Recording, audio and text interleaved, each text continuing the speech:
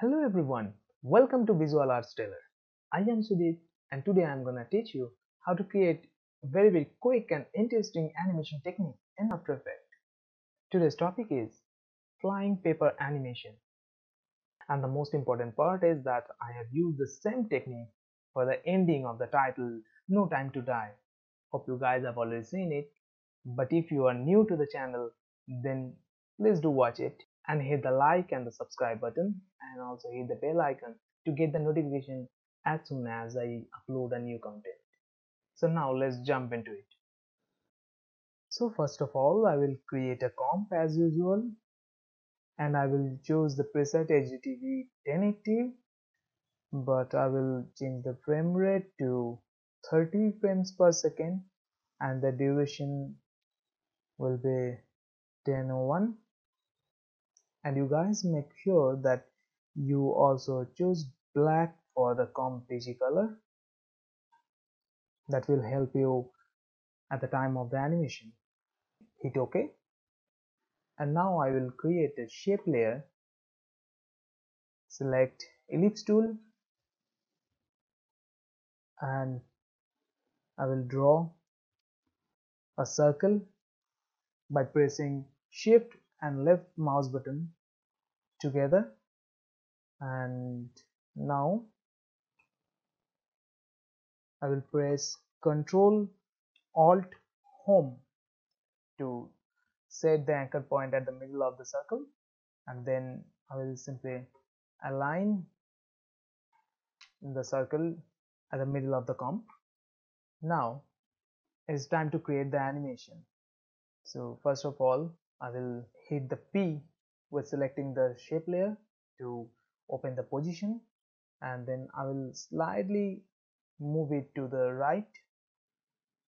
Now before creating the animation I will make it 3D. Now I will click the stopwatch to create a keyframe for both position and orientation, and now move to 7 frame. Actually I will move those keyframe to 7th frame and press shift T to open the opacity option, and I will create a keyframe with opacity down to 0 and go to 7th frame, and I will make the opacity up to 100. For the first 7 frame it will appear on the screen, and now I will go to somewhere at 19, and then again I will move it to another position, and thus I will create the animation. But I will recommend you to study and learn the animation technique first before creating on your own. You can watch a reference video or cartoon animation video, or you can learn from any animator's guidebook, or you can simply search images for the reference. As you can see, I have created a simple path animation, and now I will add some rotation and in-betweens to make it more appealing.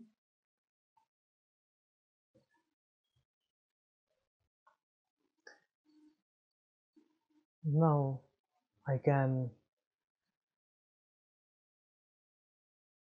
rearrange the keyframe to make the timing a little bit perfect, and here it is. So basically the animation is done, and now I can create a new solid with dark gray color, and I will select the shape layer and add a drop shadow effect. Now you can see that the shadow is moving incorrectly along with the shape, so I have to make a quick animation for it. So now uh, I will create a keyframe for softness, distance, opacity, and let's see for the direction.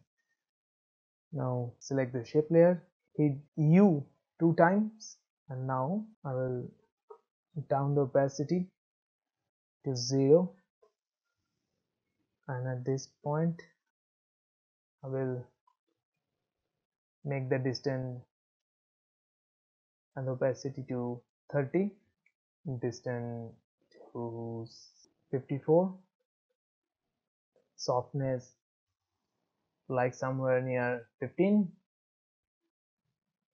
Here at this point opacity must be a little bit higher, like somewhere 40.